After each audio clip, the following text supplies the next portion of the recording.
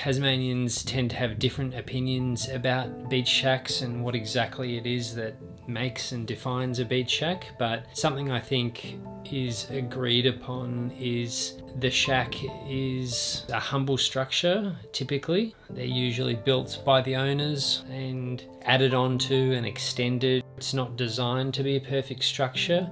It is a place where people come together, spend time with each other, to be still, to find a bit of safety and quietness from the busyness of life.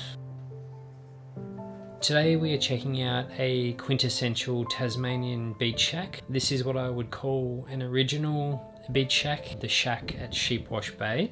Now, I have been to Sheepwash Bay before. A few months back I showed you the Hyde, which is a luxury tiny house in Sheepwash Bay. The same owners of the Hyde, they also own the shack, and the shack is where it actually all started from. So we're going back here to where it all began and going to show you a glimpse into a bygone era of Tasmanian shack life.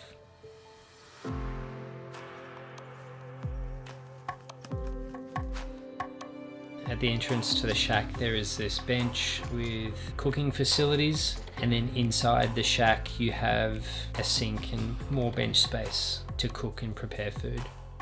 Just the timber and the feel of the cabin, it's really warm, rustic and cozy, has a very romantic feel inside.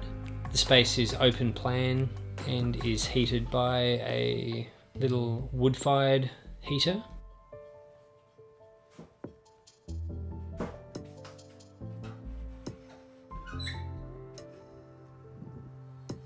This shack has not one but two baths, so you actually have the option to bathe outside on the deck or inside the cabin as well.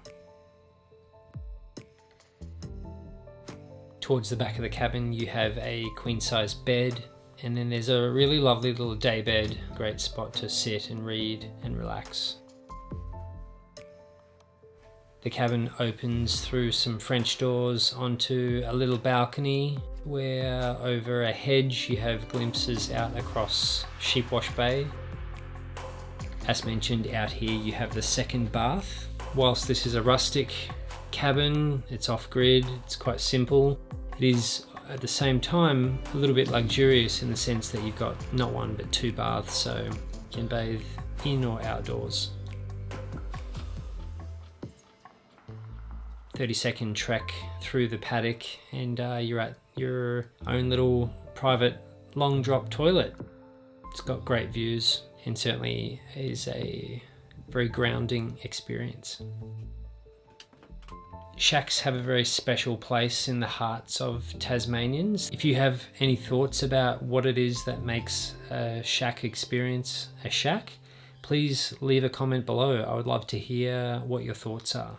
Thanks for watching. My name's Ben and I look forward to seeing you in the next property tour.